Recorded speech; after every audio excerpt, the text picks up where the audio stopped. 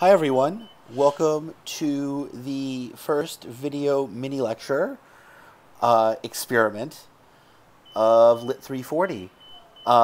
Thank you for taking the time to watch this video, and I guess let's just get right down to it. So today we're going to be talking about Michel Foucault's The Perverse Implantation, which is a chapter from his book, The History of Sexuality, Volume 1, which came out in 1976. So what I'm going to do is, first I'm going to explain to you a little bit about Foucault's book and the points that he's making in this chapter. And then at the end, I'm going to give you the framework for what you're supposed to be doing on Facebook for the weekly assignment, or the bi-weekly assignment, that is. Okay. So here we go. Okay. So Michel Foucault was a French philosopher and historian. And what he's primarily interested in is examining power and the history of power and how power affects society. And that is something that he does in his book, The History of Sexuality, which is not from the Victorian period, but is about the 1700s and the 1800s, and the different ways in which new ideas of sexuality about that time, that arose during that time, functioned as a form of power over the general population. And I'll explain what that means. In the section that you read for today, he's focusing on what is new and unique in the social discourse about sexuality in the 1700s and through the 1800s, so the period that we're studying. Okay? And something that he's interested in is the historical shift from an obsession before the 1700s with marital versus non-marital sexualities. So what he identifies is that when you look at religion and when you look at legal codes before the 1700s, what they're most obsessed with actually is marital sexuality. So in other words, what husbands and wives can and cannot do with each other within their marriage, right? Obviously, there's a condemnation of sex that happens outside of marriage, but there's not really an interest in defining all the different types of non-marital sexualities that can exist. So in other words, same-sex sexuality and adultery and bestiality and masturbation are not really sharply delineated from each other, not really sharply separate from each other. They're just lumped into this one big broad category of just like sex outside of marriage, okay? And while culturally those things aren't like great to do, really the culture is more obsessed with what happens between husbands and wives in marriage. What Foucault notes is that beginning in the 1700s and then really picking up into the 1800s, rather than being worried about marital versus non-marital sexualities, there becomes an obsession of natural versus unnatural sexualities. And that comes about, it's no coincidence, with the rise of science and scientists and medical doctors starting to declare their authority over human sexuality over religion. Okay? So before the 1700s, religion is really kind of dictating the cultural discourse around sexuality. Starting the 1700s and 1800s, it's science and medicine. And they start getting really obsessed with trying to define what is a natural form of sexuality and what kinds of sexuality are unnatural. And there becomes a lot less interest in marital sexualities and what happens between husbands and wives. And there's much more cultural interest in trying to name all the different types of unnatural sexualities one can have. Okay? So all of these different kinds of perverse sexualities, okay, we can think of homosexuality, nymphomania, zoophilia, you know, all of these like kind of quasi-scientific words we have to describe different kinds of sexuality. Fetishism, which is something we've been talking about earlier in the semester. Of course, there's condemned by science as being like unnatural forms of sexuality. However, something else that Foucault says is that scientists did not really want to eliminate those forms of unnatural sexuality, even as they condemned them, because having those types of like medical diagnoses available gave them greater social control over people, and also encouraged people to police their own behavior more by making sexuality part of someone's biology rather than part of just like a behavior that religion condemned, right?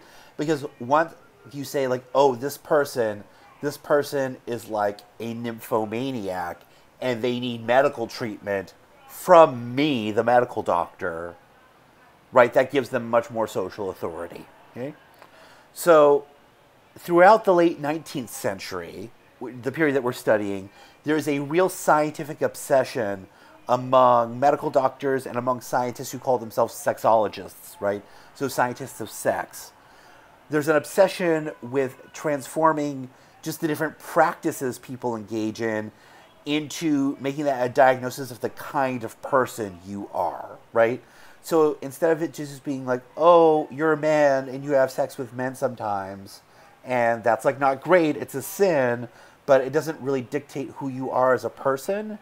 Now it becomes like, oh, if you want that kind of sex, that is like definitive of who you are as a person.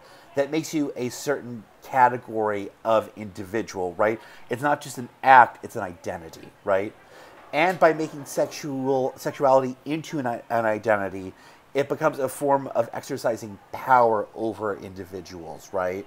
By saying like, oh, if you are a woman and you have sex with other women, you are a lesbian. That is core to your identity. And now you need me for medical treatment, right? Okay. So even though science is going around and saying like, oh, we're just now just discovering these new sexual types, right? That we're making these new scientific discoveries into the psychology of sexuality, right? What Foucault is saying is that, like, no, that's actually a form of domination over people, right? That's a form of exercising power over people. Okay? So that's kind of the first part of the chapter that you read for today. Okay. Then in the second part of the chapter, you probably noticed that there were numbered subsections that each describe a different way in which this 19th century obsession with eliminating dangerous and perverse sexualities actually functioned as a form of social control over the normal population. Okay? So in part one, Foucault talks about how the obsession with policing the sexuality of children, which is considered to be dangerous, right? You had to make sure that children were like set up on the right path in terms of their sexuality if you didn't want to make them go wrong and perverse, right? How that became an excuse for medical doctors to really start regulating what happened in family life. And not just like medical doctors, it made people themselves obsessed with policing their own families, right? And making sure that within their own families, nothing like weird happened sexually, right? So it's a form of social control, okay?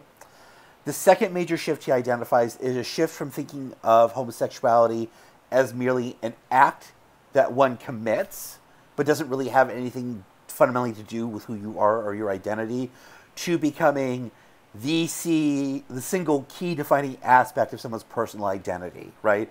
So like, oh, you're a man, you like to have sex with other men, that makes you a new type of person, that makes you a homosexual, right? And once we figure that out, we can be like, oh, the way you walk, the way you talk, the clothes you wear, the shape that your body has, even biologically, that's all dictated from the fact that you're this homosexual, right? You're this identity. Okay. Third, he talks about what he calls the spirals of power and pleasure between the doctor, the scientist, the psychologist, the sexologist, the medical authority, we might say, and his perverted patient.